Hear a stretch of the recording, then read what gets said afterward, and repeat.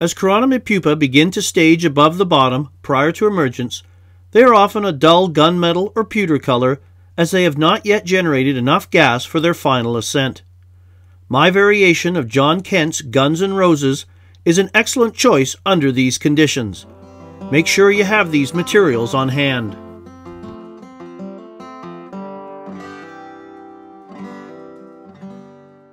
Alright, so let's tie the Guns N' Roses variant. Good friend John Kent ties a fly called the Guns N' Roses. It's just deadly fly.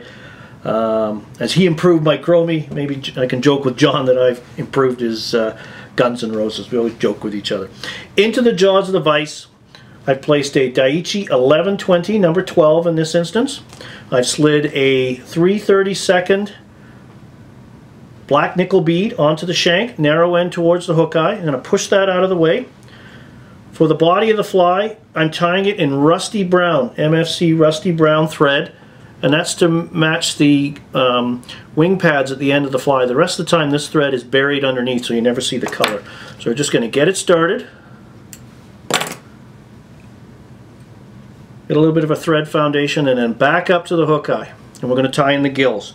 And the gills are Spirit River UV2 sparkle yarn. This yarn really pops underwater. You could also use Uni-Stretch floss as well. Very popular material that works equally well. I've cut off a little section, and just to reduce bulk so the bead can slide over, I'm just going to take and maybe strip away a third of this off of one side just to reduce it down a little bit. You can moisten it. One of the reasons I like to use this material as well, as well as its vivid white sparkle down there, is it compresses. So a lot of the other materials often don't compress under thread pressure. This does, so it helps the bead get over it. So we're just going to slide this down. I'm pulling on it, and I'm going to secure this down onto the shank just past the hook point. I don't want to be at the hook point because it'll obviously sever the thread a lot of times. And I'm just going to come in and trim this on a bit of an angle. Get those little errant fibers out of the way. And then carry on, and this is helping just build a little subtle taper into the front third of the body. And then we're just going to come in, whip finish, disengage, and trim the thread. And this is a step you would do if you were trying in production. You're doing a dozen of these things, you gill the hooks as I call them. Now we just take our bead, and if we've done it right, it should slide over nicely, and it does. Reattach our tying thread onto the shank and secure it down. And if I hold this thread up, you'll notice that the thread from the bobbin slides against this tag end and falls right adjacent to the previous wrap. And this will help build some nice smooth taper, no lumps and bumps. And then once we're satisfied, we're onto the shank. Then we can trim away the excess, and we're just going to carry the tying thread down just to put some traction on the shank. And I just go about a 45-degree angle. See, that's about 45 degrees. That's sort of my stop point. And then we're just going to come forward up to the rear of the bead. Now we're going to tie the ribbing in. Now John on his original uses micro stretch tubing, I believe, a great product from Hairline. I'm just going to use in wine, I believe is the color, or mahogany brown. I'm just going to use some wine holographic tinsel. Gives you the same similar look.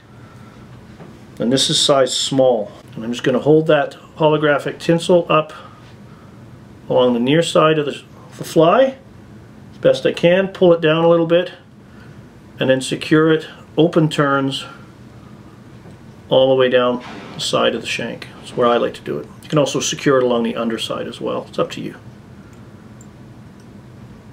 Right down to the base. And then for the body, to give it that gunmetal gray color, the original material was Flashaboo colorations called gunmetal gray or blue steel number 6916. I've also found another material that looks just as equally attractive, kind of a bluish gray tinge, and it's this Chironomid metallic flash in the tube, and I get it through Montana Fly. That is the color code you want there, 011HL, 011 Hotel Lima. That's what you want. So we've taken 2 strands, I've moistened them between my lips to get them to stick together. I'm just going to come in and grab those ends and secure them up the shank.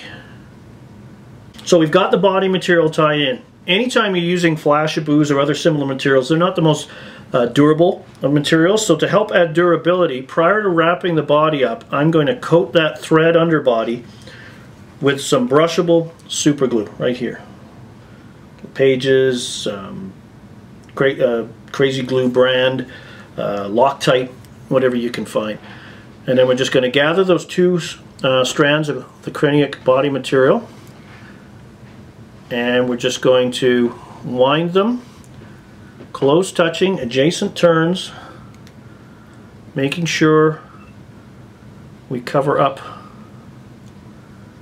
And we're just going to, so don't be in a hurry to go forward. You notice I kind of wrap these almost vertically, and I continually moisten my fingers, not to the point that I can't grip anything, but just so when I'm sliding those moistened fingers along the material, it helps gather and keep them together. And we're just going to wind this up the shank right to the tying thread.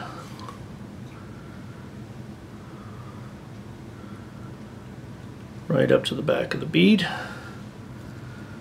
Tie it off, a couple wraps over top, a couple in front to lock it in place. Come in with my Dr. Slicks, give it a trim. So when John ribs the fly, he actually ribs the fly using his stretch tubing first and works the flashaboo in between it. And this is so he can keep the coloration of the maroon thread he uses when he's tying the fly to show through and give that kind of maroon tone to the body ribbing. Using the non-translucent holographic mylar achieves, or I'm trying to achieve, the same effect. So I'm just going to start ribbing. I'm going to put a couple of wraps at the base of the tail just to form a little bit of a butt, and then I'm just going to open up and try and go 1, 2, 3, 4, 5, 6, 7 to give me 9 body segments. Not critical. I would recommend just get into a rhythm with your ribbing and go for it. Just looking for relatively even ribbing. And then we're just going to tie that off, a couple wraps in front.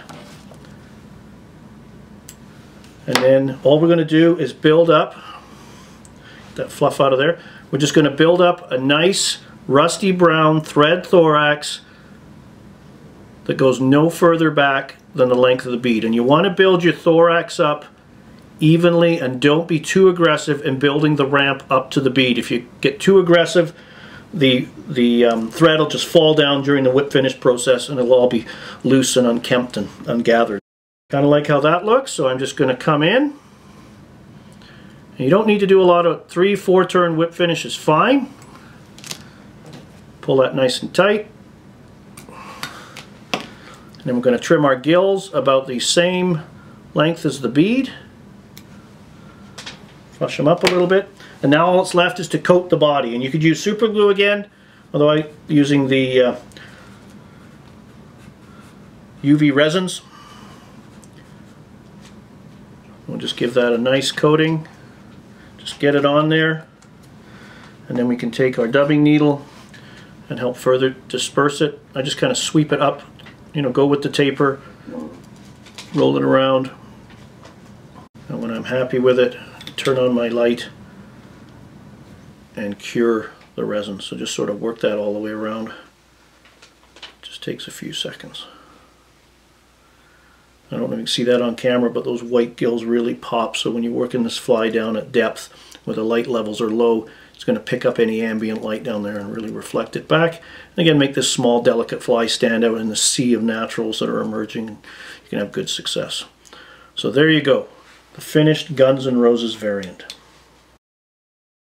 For more information on fly fishing, and stillwater fly fishing in particular, please visit my website at flycraftangling.com. Here you will find fishing tips, fly patterns, articles, information regarding my seminars and schools, along with links to my blog and mine and Brian Chan's online Stillwater Fly Fishing Store.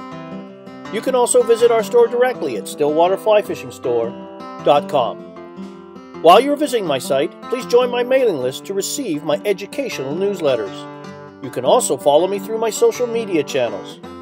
Don't forget to subscribe to my YouTube channel if you haven't already, and give this video a like. Please take the time to watch my other videos as well. Thanks for watching.